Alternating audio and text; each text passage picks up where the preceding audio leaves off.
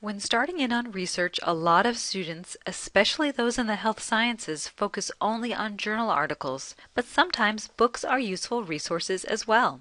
There are two access points for the library's book catalog. The first one is in the center of the screen, and that one's okay for a quick search, but I prefer the catalog link over here under the quick links because it allows you to sort by date, which can be very convenient. Okay, so this is what the library's catalog search box looks like. There's all these tabs and there's these search limits and there's just so much going on. No worries. For now, I just want to show you the basics. We're going to go into a lot more detail on the library's catalog later on in the semester. I'm going to do a search on distance learning within the quick search. And using the quick search means that the catalog is going to search for distance learning either in the title, in the table of contents, the subject headings, and more.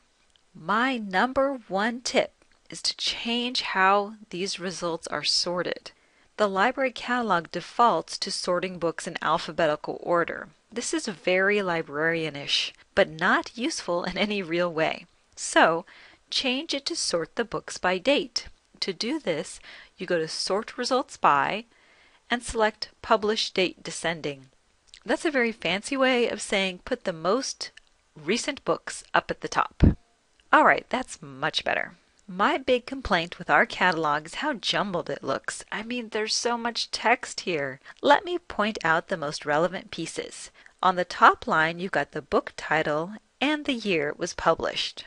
Then, on the second line, you have where the book is, the call number, and if it's checked out or not. If it's a print book, it will list the library or floor it's on.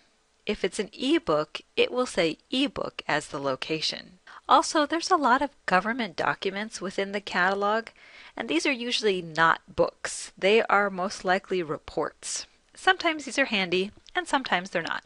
Okay, now this is where you go through your results and find one that looks relevant and interesting for your research needs.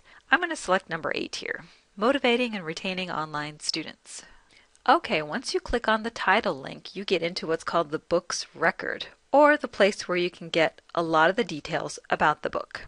This top section lists the author, the publisher, a description, and in this case, a link to the ebook.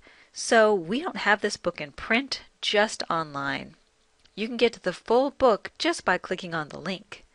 This is really convenient if you don't want to have to trek down to the library, or if you don't want to have to order it if you're a distance student. The next section lists the location. If this were a print book, it would tell you what library or what floor the book is on, and then it lists the call number. You can virtually browse the shelves by clicking on the call number link. I think this is super cool, but of course, I'm a librarian, so my idea of cool is probably really different than yours. Next are the subject headings. These are the descriptors which are given to every book. They sometimes are kind of weird, but they can make your search so much better. Just click on one that looks relevant for your research to bring up all the other resources that have the same subject heading. In this case, this one has 22 other books or resources that have that same subject heading. You click on the call number to bring those up. And there they are. And several of those are really relevant to my research. And finally, some of the book records will list a table of contents and or a summary of the book. This can help you decide if you really want to try and track that book down. Alright, that is it for a basic library catalog search. Remember, we will be going into much more detail later on in the semester.